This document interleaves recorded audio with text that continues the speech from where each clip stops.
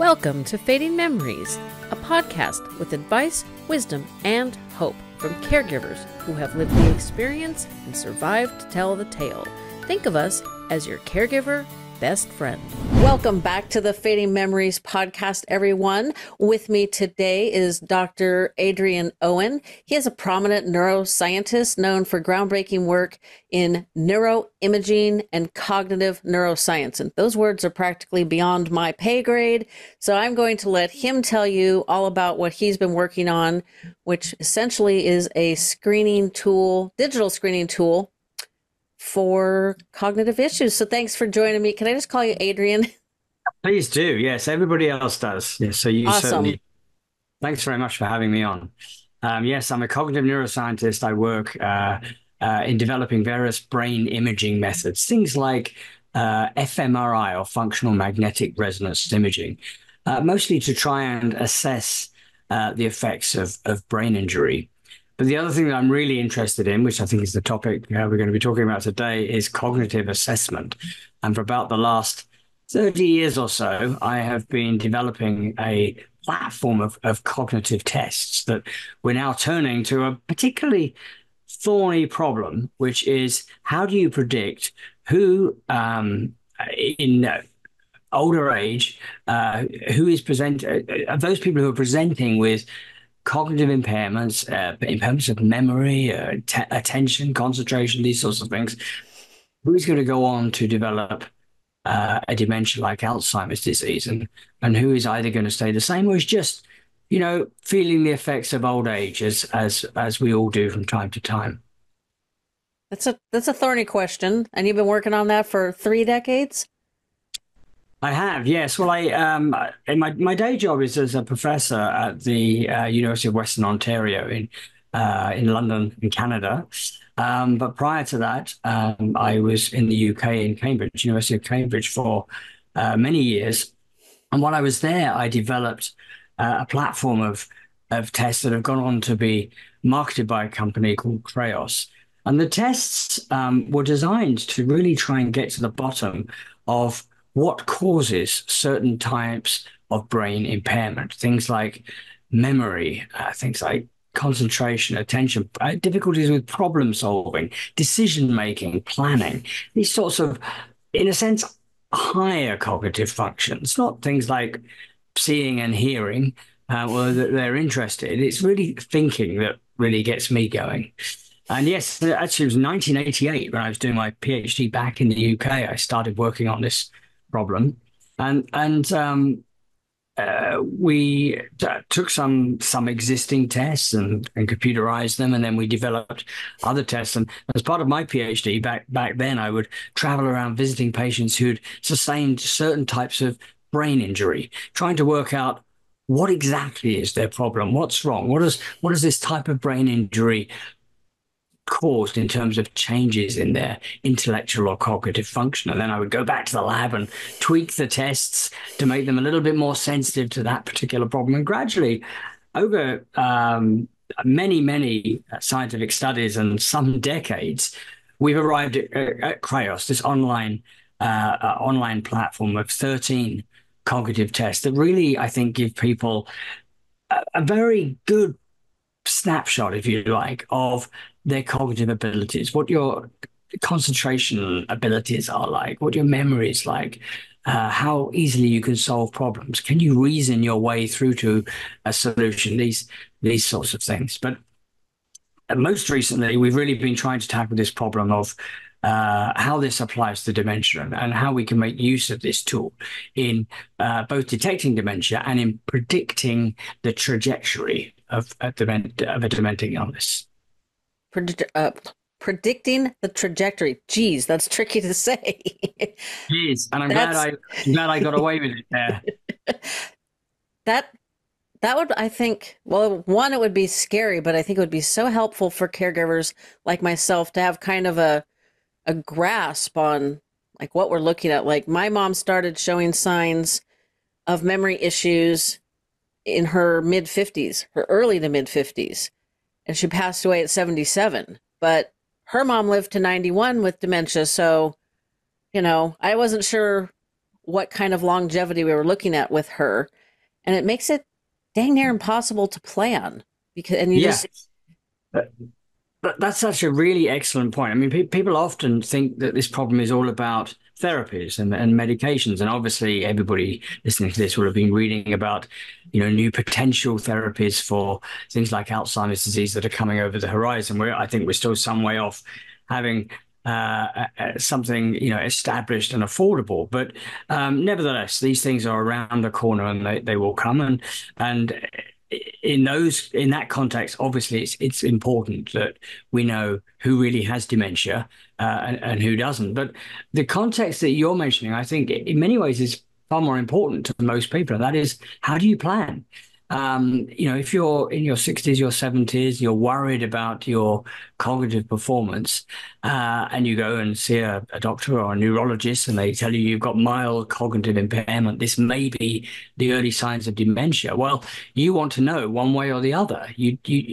Because if this is just the effects of aging that, as I've said, we're all experiencing from time to time, then fine, you have less to worry about. But if this really is the earliest stages of a serious dementing illness, then there are many plans that need to be made, and people really do want to know about this. So that's the nut that we're trying to crack right now, and I think with some success.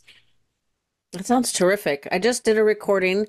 If everything works out the way my schedule allows, it should be the one that came out last week, the one right before yours, on how to have conversations with your parents about their health and their wishes and how they want to be cared for, and having knowledge of what's going on in your brain, what could be coming down the lane for you, makes those conversations even more important. And they might help stimulate them as well. And I know from all the work that I do with the Alzheimer's Association, we're really pushing for early diagnosis so that we can have these conversations, so we can take advantage of clinical trials or the treatments that are out. And I'm assuming that your screening tool helps a lot with that. Sounds like it would be like almost first in line for getting things diagnosed. Yeah, I mean, you're absolutely right. I mean, what you've said there basically is that knowledge is power. And of course it is. The more you know, the better positioned you are to make decisions. And I meet people all the time that just really want to know. They want to know that information. And yeah, so at Creyos, we've developed a tool. The reason I'm so excited about this is because it was only possible because of the help of tens of thousands of members of the public. So over about the last 15 years, we've been collecting data from members of the public that take part in our research studies. And sometimes these studies involve 30 or 40,000 people, and they log into the Creyos website, and they essentially, donate their time and their brains to perform our cognitive tasks. And that's put us in a position where I think we have over 14 million tests have been created on the platform now, which I mean, everybody's heard of big data, and this really is big data. Now we have a lot of information about a lot of people, not identifiable personal information about people, but about the relationship between lifestyle habits and cognition and age and cognition and medication and illness and these sorts of things. And what we were able to do with the screening tool was to combine all of this information and look for patterns in the data that would tell us or help us predict who was going to go on and develop dementia. And the pattern that we eventually settled on involved just two tests that take about 6 minutes. Two simple tests. And again, I want to emphasize to people, this was not something that we sort of dreamt up in a laboratory one day and thought, oh, yes, we'll have one memory test and one test of concentration. This was really something that came to us from the data itself. We looked at every possible combination of tests and worked out that two actually very simple, fun, gamified tests, could actually predict with to a high level of accuracy which people would go on to develop dementia from an early stage of sort of what we call mild cognitive impairment or MCI. Now, the reason this is so important is because most of the tools that we have at the moment they can tell the difference between somebody who has dementia and somebody who doesn't have dementia, but by then it's too late. And as we've Mm, already discussed, what you really need to be able to do is to tell the difference between somebody who is going to go on to develop dementia and somebody who is not going to go on to develop dementia. And the tool is very good at that. And it really has and that has two advantages. One is that we can focus our efforts on those people that need it most, because there is an easy way to make sure you spot every single person who's going to get dementia, and that is you do a full assessment on every single person. But of course, that's extremely inefficient and expensive, and you're wasting a lot of people's time and money. So what the tool does very well is it flags people who should go on to have a more fulsome assessment. So it won't tell you about your level of dementia right now. It won't tell you everything about what's going to happen to you, but it will say, this is a person of interest. This is a person who is very likely to go on and have full-blown dementia, and they should be monitored. They should be followed. But the other thing that it does is the reverse. It'll also say, well, no, this isn't the person who is going to go on or is likely to go on and develop full-blown dementia. This is a person who is experiencing the normal ups and downs of aging, and this is within the normal range that we would expect for somebody, for example, of that age and that educational level. And so on and so forth. So it really is a screener. It's something that we use really to work out where we should be focusing our efforts and who we should just leave be, because actually they're fine. they're fine. So can you, I have a tendency to hang out with a lot of people that are older than myself, and I get frustrated that I have to correct them on no, that's normal aging. No, it's not Alzheimer's just because you can't remember where you put your keys. Can you explain what normal cognitive issues with the aging brain kind of look like? I think I worded that properly. Yeah, well, I think it's exactly what everybody would think it is, which is that, it's quite typical for people to become a bit forgetful as they get older. It's quite typical for people to find that they can't concentrate for as long or as accurately as they used to on a particular task. Mind wandering when you're trying to read a book, for example, is a problem that people, often report. But the really important thing is we have to put that in context. And of course, now with big data, we can do that. We can look at the scores from hundreds of thousands of people that have conducted those tests. For example, I just turned 58 a week or so ago. I can dip into the Creyos database and I can look at how my performance compares to 100, maybe 1,000 other 58-year-old British men, because we have so many people have provided their data. And that gives you a much more accurate snapshot than the old-fashioned method that we would all, just look up charts of small numbers of university undergraduates who'd contributed their efforts to give us norms scores. Now, of course, we can generate norms that really are very similar. And when you do that, in fact, I think the overall findings are really quite reassuring. So even though at 58, I'm finding I'm not quite as sharp as I used to be, I'm not quite able to concentrate for as long as I used to be. My wife is constantly hitting the pause button on the TV because she realizes I've lost the plot completely. That's normal. It's normal for a person of my age and my background. So I think that's the really important thing. Obviously, that's not to say that everybody who's 58 and is experiencing cognitive problems, that's normal.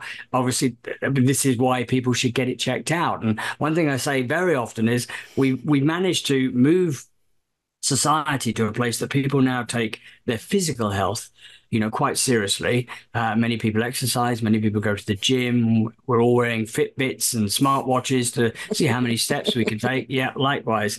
That's great. Fantastic. Now do the same thing with your brain. Care as much about your brain as you care about your body, because it's the most important organ you have.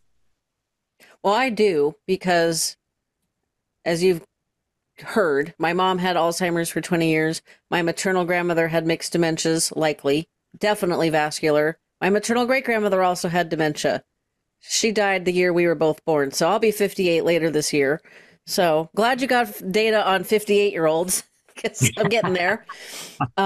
So what was it? In 2006, I went on a journey to lose weight, find what worked that would keep the weight off because I was trying to avoid the diabetes that is ever present on my dad's side of the family. And in doing exactly that, I learned that all of those efforts to avoid becoming diabetic also helped my brain. So I was lucky that I went down that path and, having dealt with my mom for many, many years with her cognitive issues and all the frustrations that come with the Alzheimer's disease. It's like, nope, not going there. So I have a new doctor, and he will be told that I don't care about as much as other things as I do about brain health. It's like I might need to bring a big label to put right on the front of my chart. Brain health. That's all I care about. So we don't have cancers in our family. I will talk about the diabetes when I have my appointment with him, just so he knows it's there. But yeah, no, brain health is a daily thing that I work on. I exercise, I eat right, generally sleep pretty well right now. That's fantastic. And well, we have the tools to do this now. I mean, this is the great thing that in the same way that we, have smartwatches and Fitbits and the rest of it, we have tools for monitoring brain health. And that's really what we've focused on developing at Creyos for, as I say, the last 20 years or so, is to try and provide tools that people can use. And this is the other point, to monitor their own brain health. I mean, one of the other things that I think people don't realize is that, or they often don't realize, is that, you don't necessarily have to go away to an expensive neuropsychologist or a neurologist to find out how you're doing. We know enough about the science. We know enough about brains and how best to assess brains now that we've been able to develop tools that can allow people to self-assess or assess your spouse or your brother or your sister, your friend. This is one thing we've really tried to do very well at Creyos, is to make these tests not only available to people in multiple languages, available and useful to people that have different levels of literacy. I know a lot of people worry about, maybe I can't do those tests because I wasn't educated enough. Well, these tests are completely immune to the education that you've had because they look at broader aspects of brain function. It's not how much you know or whether you know the answer to questions. It's how you solve problems in your head. And that's the sort of thing it's largely unrelated to things like education. But more importantly than that, I think the fact that people can these tests can be self-administered or administered within the context of a memory clinic or a neurological clinic, and we can answer the question: is my brain as healthy as it used to be, and is it the way it should be for somebody of my age and background?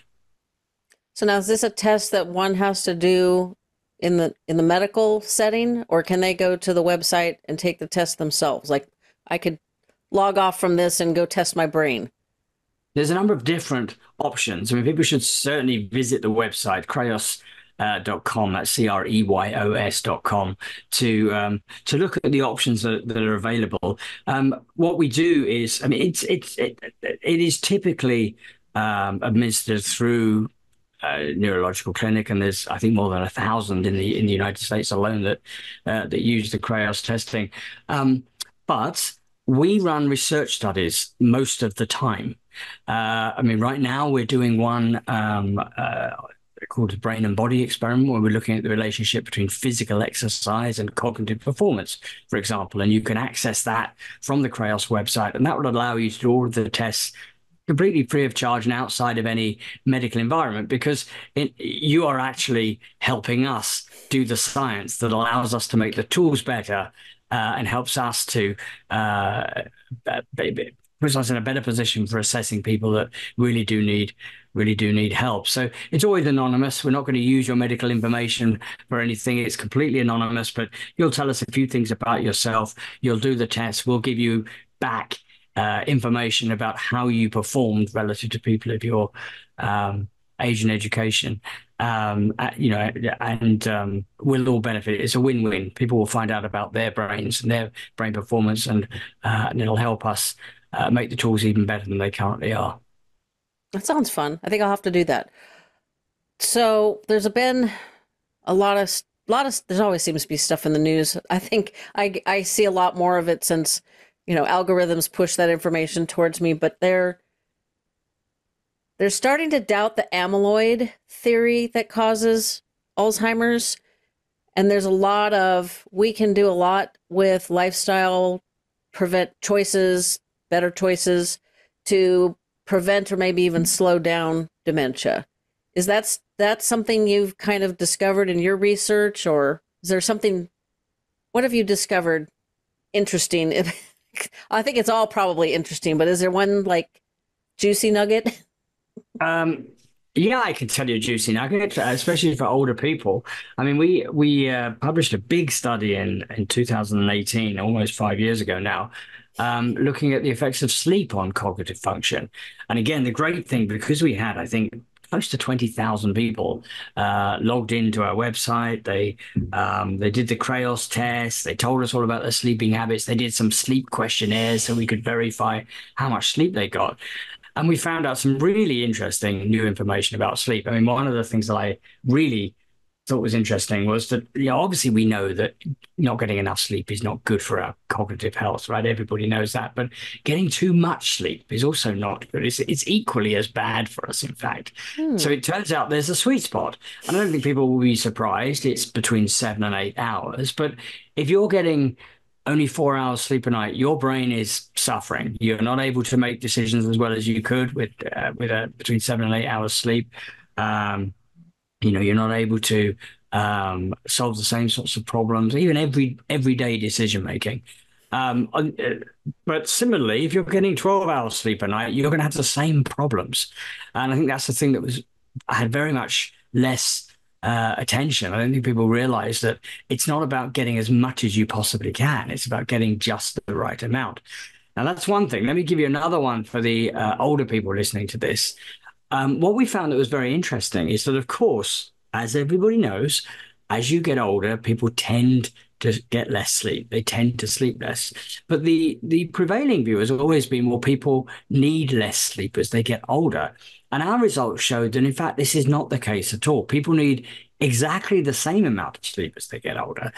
Yeah, certainly people sleep less, but we showed that if they didn't do that, if they actually continued to try to get between 7 and 8 hours every night, they would remain cognitively in better shape than if they just succumb to whatever forces are causing them to sleep less and got less sleep. So regardless of your age, you still actually need as much sleep to remain cognitively healthy, despite the fact that many people don't get that. And in fact, we found that half of our sample were reporting getting 6 hours or less of sleep, which is really not good.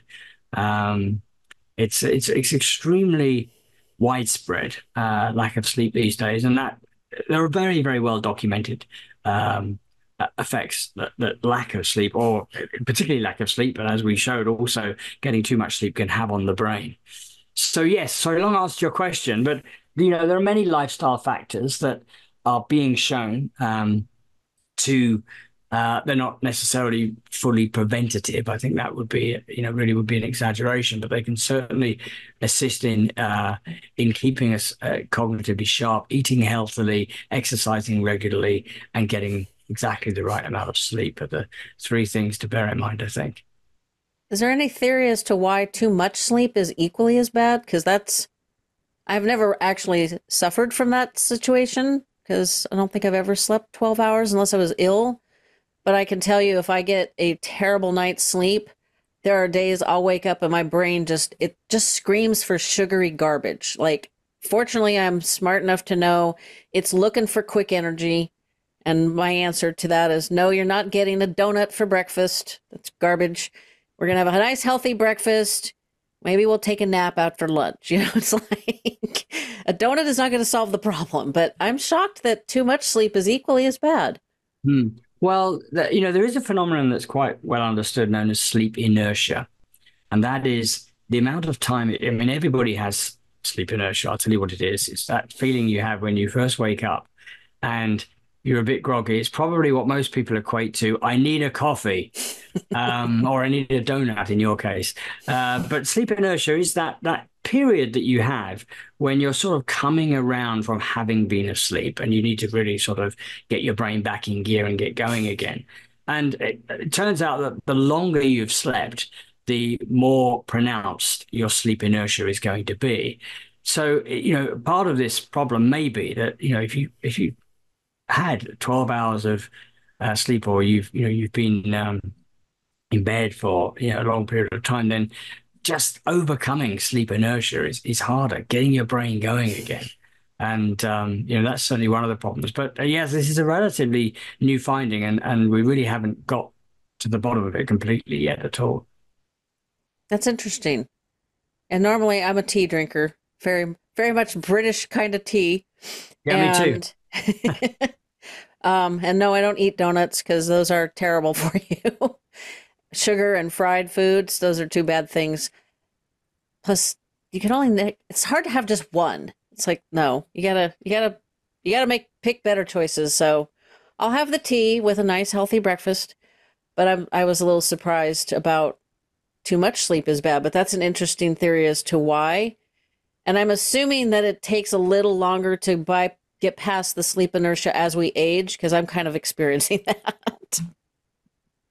Right. That may be true. That's not something we looked at specifically in our study, but it certainly, there are other factors, of course, involved there. We're physically not quite the way we were when we were younger, so just sort of getting up and getting going has a greater physical toll than it has when you're younger, and that can give you the feeling of sleep inertia. But it's really a mental thing. Sleep inertia is inertia. It's not really about physically being able to get out of bed. It's about being in a position where you feel that you're at the top of your game, and if you had to make a life and death decision, you really could. Most of us, just after we've woken up, are really not in that position at all. And it takes a little while to really, for your brain to get back in gear and you to be able to, be at the top of your game, as it were. You have to shift it out of park and into first and then maybe second gear and keep moving.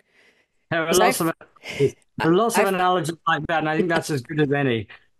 That's kind of what it feels like for me. I generally, you get to that point where you're like, oh, I think I'm awake. And then, of course, I have a dog, and she seems to sense when I'm awake, even if I haven't opened my eyes, which I think is fascinating. But then it's like, okay, I like lay there and I think about what am I having for breakfast? Because I'm not very functional until I've had some tea and breakfast. So that makes that first half an hour of the morning kind of a little challenging. Yeah. But once I'll read a little bit and think a little bit. And then it's kind of like, I think I've got the gears warmed up and I can function enough to make some breakfast and get the rest of the gears going. What I find most fascinating about it is it's sometimes really difficult to know that you are in that state. It's what we call metacognition in neuroscience. It's that sense of knowing exactly what state your cognitive faculties are in. I'm sure we've all had this experience where, say, you have to get up very early one day to catch a flight or to do something. I'm thinking 4 a.m. Often this happens to me because I travel around quite a lot and I get up very early in the morning and I feel fine, especially if I've got to bed at a reasonable time. I think I'm absolutely fine. But then you strangely find yourself doing weird things or accidentally dropping something or failing to notice something that should really be obvious to you. And it's funny, this sort of disconnect between how well your brain is actually working at that time of the morning and how well you think it's working. It's really easy to deceive yourself into thinking you're absolutely fine when in fact the signs are there that you're really, you've not got into first gear yet. That is interesting. I haven't had to get up extra early for a while, so next time I do, I'll have to keep that in mind. So, as I mentioned, I have a new doctor. I'll be seeing him later this month. if they're not using the Creyos screening system, should I suggest to them that they should? How do we get more than 1,000 clinicians using this test, this screening? Because it sounds like everybody should be using it, and they should be using it yesterday. Well, I mean, you could certainly contact Creyos directly, but I mean, things are really accelerating. I mean, in the last, I'm sort of thinking back 20 years ago, this was a really sort of small operation that it was just operated out of my lab. Creyos became a company about 10 years ago now, and since then, things have really accelerated to the point that. Many in both the research and in the clinical context, many thousands of practitioners and clinicians are using the tool. So I think, I think it's doing its job, and as it's doing its job, people are latching onto this and are starting to use it more. So yes, I don't think we need to worry too much about becoming more widely used, because I'm very happy to see that's happening somewhat organically. Well, that's good. What was that question? It's like my brain's, it's, we're having a heat wave in Northern California, and my air conditioner decided to tap out. It's like, nope, not coming to play. So it's warm, which thankfully I like it warm, but it does kind of slow down the processing powers going on in my brain, because I really would like to take a nap just because I'm like warm and cozy. Are you finding that more clinicians are becoming more interested in screening tools for cognitive issues? Like they're much more aware of it? That they are. And if there are any clinicians listening to this podcast and they want to reach out to Creyos, they should do it directly. They can. The website is very, very easy to find, because I tell you, there's multiple reasons why this is the case. The first is, as I've already said, there are more and more people getting older. And of course, there are more and more people who are suffering from conditions like dementia. And people want to know what's happening to them. And happily, we're in a position where we can provide tools that can help people. But the other thing is, it's not possible the other thing that Creyos has, I think, managed to achieve is that it's not possible to send everybody that's feeling a little bit under the weather as they get older off for a full neuropsychological or neurological evaluation. It's just not viable. And this is where I think clinicians are really taking advantage of Creyos, and that is you can use it as a quick tool in the clinic or in the surgery to actually get an answer very quickly as to whether this is a person who should be sent for a further evaluation, or somebody who should just be reassured and told that that there's actually nothing abnormal. And the other thing that's the other sort of component of the system that people often take advantage of is that you can test people over time. So, obviously the sort of hallmark, if you like, of dementia is a deterioration in cognition. It's not, if your cognition is static, it may be bad, but if it's as bad a year from now as it was right now, you are not dementing. And the other thing that we do is we test people regularly, and the tests generate unique problems all the time, so you can't practice and get better at them. And we've had people that have taken the test hundreds and hundreds of times in order to monitor themselves over time. You do it every month, do it every 3 months, whatever sort of suits you. And that's another thing that clinicians can use to reassure patients, because if a patient comes back a year later and says, I'm still having those same memory problems, within 6 or 7 minutes, a clinician could just administer the Creyos platform or the Creyos screener on an iPad in their office, just put the person in the corner and say, here, follow these instructions. It'll tell you exactly what to do. Look at the result. And if the result is the same as it was a year ago, you're not deteriorating, you're not dementing.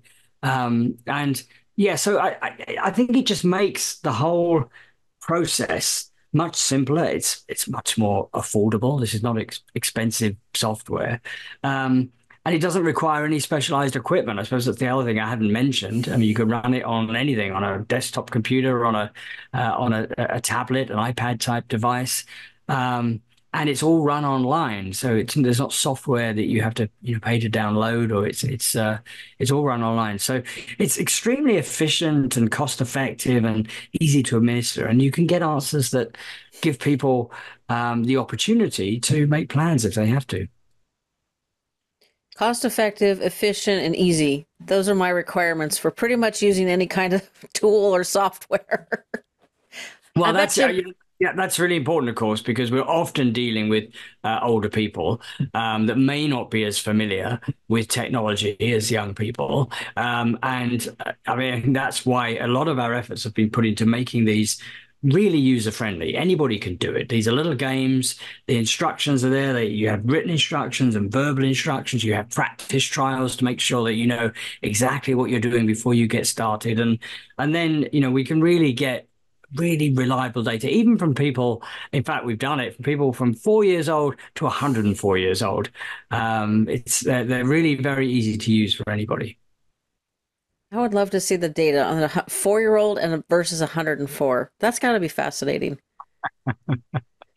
Yeah, well, it is. They don't perform exactly the same way as I'm sure you'd imagine. Yeah, I would be surprised if they did. Just the difference in experience. Like your brain's got more knowledge just from living, which is interesting. I bet you Right. back in 1988 you had no clue where this was going to end up so far, and maybe in another 10 years, Lord only knows where we'll be with technology. That's true, but you've raised two quick points that I'll make. One is that these tests are not knowledge based, right? So that's one of the beauties of them is that it's not about how much you know, it's about how well you can think. That's the first thing. But the second interesting thing is we haven't mentioned is that different cognitive abilities change at different rates during the lifespan. So some things, and we measure this, no one's going to be surprised to hear that memory is something that is affected by aging. The older you get, the poorer your memory tends to be. But things like your verbal abilities, your ability to solve verbal problems, to remember sequences of digits, to do verbal tasks, is actually really resistant to the effects of aging. And right up into the 80s and 90s, we see people performing extremely well on verbal tests. So yeah, different cognitive functions are differentially susceptible to the effects of aging. That is interesting. What is more susceptible, like short-term memory?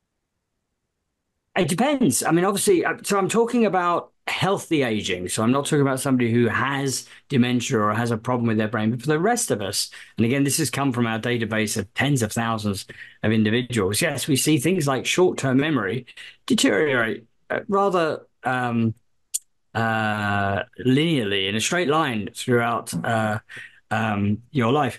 I tell you, reasoning and problem solving is even worse. It's something Hmm. starts off peaks in your 30s and then very quickly starts to deteriorate after that. So our ability to make complex decisions, to reason, to sort of think our way through to the solution of a problem, that really is quite susceptible to the effects of normal, healthy aging. But as I say, our verbal performance is hardly affected at all. Interesting. It's interesting that puzzling out complex problems is we could do that best in our 30s. So you and I are in trouble. And we're in a lot of trouble already. I mean, I would have thought based on experiences, we'd be a little bit better just because we've had to make more of those types of decisions. But No, interesting. I understand that line of thought. And again, it's to do with the fact that these types of tests are not based on experience. So even though, yeah, you may have made more of those decisions, we try to keep things away from tests that require knowledge. So your buildup of knowledge that you have over time is not going to actually help you. And actually that's because these tests are really they're quite simple. They're not like everyday decision making. Should I spend this amount on leasing a new car or should I spend this amount on buying a different car, which is, a complicated sort of equation that we have to sort out in our heads.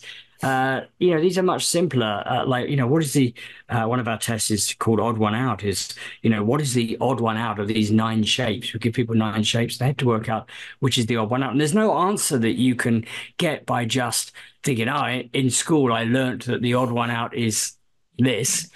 You have to work it out by looking at the shapes and their colors and the numbers and working out which one isn't like all of the others. And as we know, that's something that we are very good at doing when we're younger, and it gets a little bit harder as you get older. That's fascinating. I just love listening to people like yourself that talk about what they've learned about our brains because you've heard the term, like space is the final frontier.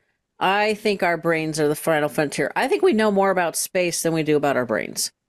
Maybe we're kind of balancing that out a little bit more because I think we're catching up on the brain research, but yeah. Well, we really are. I mean, the last 25 years has been absolutely incredible as far as advances in our understanding of the brain. I mean, really, I still consider myself to be relatively young.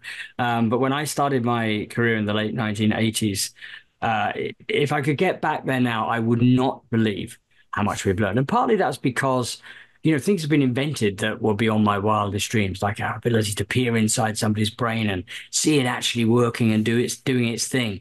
I would have never believed that was possible in my lifetime, but it actually happened relatively early in my career, and we're now really good at it in a way that doesn't harm anybody. It's non-invasive. In fact, it's quite fun. I'll have my brain scanned any day. So you're talking about MRIs? I do, in fact. It's MRIs, yeah. Yeah, so it's amazing what we've learned, and it's amazing how far we've come in the last 25 years or so. And I'm sure, much as is the case in space exploration and anything, technological innovation, things are just going to we're going to improve faster and faster all the time. And so, who knows what we're going to know about the brain 25 years from now? I certainly don't. Me neither. But you and I will be around to find out. Well, I certainly hope so. I plan on it. As I mentioned before we started recording, and regular listeners know, my paternal grandmother lived to 103. So you got, 46 and a half or 45 and a half? I can do math sometimes. Years left to put up with me. So, gosh, only knows what we'll find out in 40 plus years. Yeah, who knows? It'll be, I mean, it certainly is going to be worth waiting for because I think it'll be extraordinary. Again, particularly with the availability of data these days, the fact that we have so much data and we have the computing capacity to be able to analyze it on the fly. I mean, this is what we do at Creyos. We have we're analyzing data on the fly. So before somebody's even finished the test, we know how well they performed and how that relates to everybody else that's ever carried out the test. And we can download the data instantly. Back in my PhD days in the late 1980s and early 1990s, I would have to go back to the lab and spend 3 weeks with my calculator trying to work out, what was going on. And, now it's there in an instant. The person hasn't even sat down, and we have the results right there. That's just amazing. And it's just, yeah, like you said, it's just going to keep improving with, however you might feel about AI. And I guess that's large language learning. All that data is out there. Might as well put it to good use. Yeah, exactly. No, I couldn't agree more. Well, as all my regular listeners know, the website is linked in the show notes. It's just a hot link. So if you're interested, you can click on it, go over there. I have a neuropsychologist friend. I know he saw his first patient in his own practice. So I'm assuming he opened his own practice. He's busy, so I don't always get the information right away, but I'm going to turn him on to this because he is very big on Black men's mental health, brain health. So I'm sure he'll be absolutely fascinated to learn about this. So even if you're just a caregiver, I hope you guys enjoyed learning a little bit about what's going on behind the scenes and what we're learning in research and what we can accomplish. And if you feel inclined, maybe suggest to your general physician that they check this out. That way we can all get tested when we need it. So I want to thank you for coming on and explaining all this to us and explaining it to us in a way that the average person can understand. I always tell people if I was half my age and had twice the science ability, I'd go into brain research. But I'm an artist, so, and I'm not getting any younger. Well, thanks for having me on. It was an absolute pleasure. It was a great conversation. I really enjoyed it. Fading Memories is also available wherever you get your podcasts.